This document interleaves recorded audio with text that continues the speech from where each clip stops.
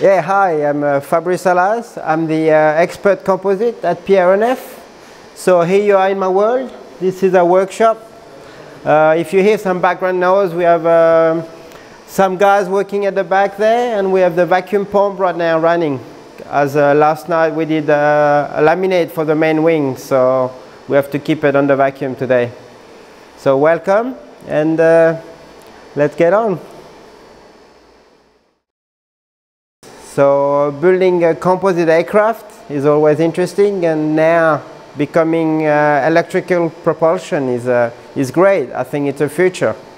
It might not do all of the job which aircraft do, but I think it's definitely the future for some of the aircraft world.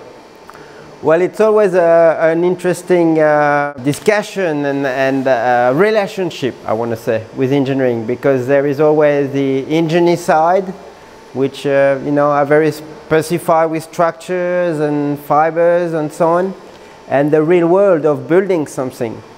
But here we have a great team, and some of the people I've been working with for 10 years, so we know each other. I know what they want, what they need, they know what I can do and what the team can do. So it's fun, and it's important to respect each other's problem. And as communication, we talk easily daily, maybe 2 or 3 times a day, especially when we start a new part. As we start to look at the drawings, the final drawings and so on, we need to make sure everything is clear.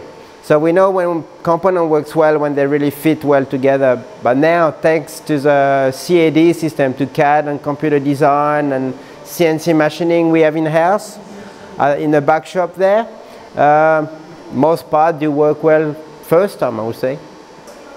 So the kind of test we produce for UR1 as a structural test, fire test. So for example, for batteries, we did a fair few tests for fires. They have to hold fire and gas fire in case of an emergency for a few minutes. So we try to burn some panels, so that's always fun when we do those tests. We're burning panel and making black smokes or no smokes, which is a goal, so we don't have toxic smoke you can go in the cockpit. So one of the rules and main key we have to follow, to do, is really, from the engineers, they tell me regularly, please follow the drawings. So that's very important for them, and I guess for us as well. So we don't need to redo a part or repair or do what we call a NCR, non-conforming reports, as the part is not what it should be. And other things, we have rules we have to follow. The resin manufacturer, for example, they give us work times, temperature to use them, humidity. So we always try to work within 2 or 3 hours for the resin and be around 20 degrees Celsius maximum, 23, 24 maximum, and within 50%. So that's some of the things we have to follow. As well, when we put vacuum bags, we have to make sure we have a good vacuum, maximum vacuum possible, which is 0.92 bars. So some of those things are rules we really have to follow.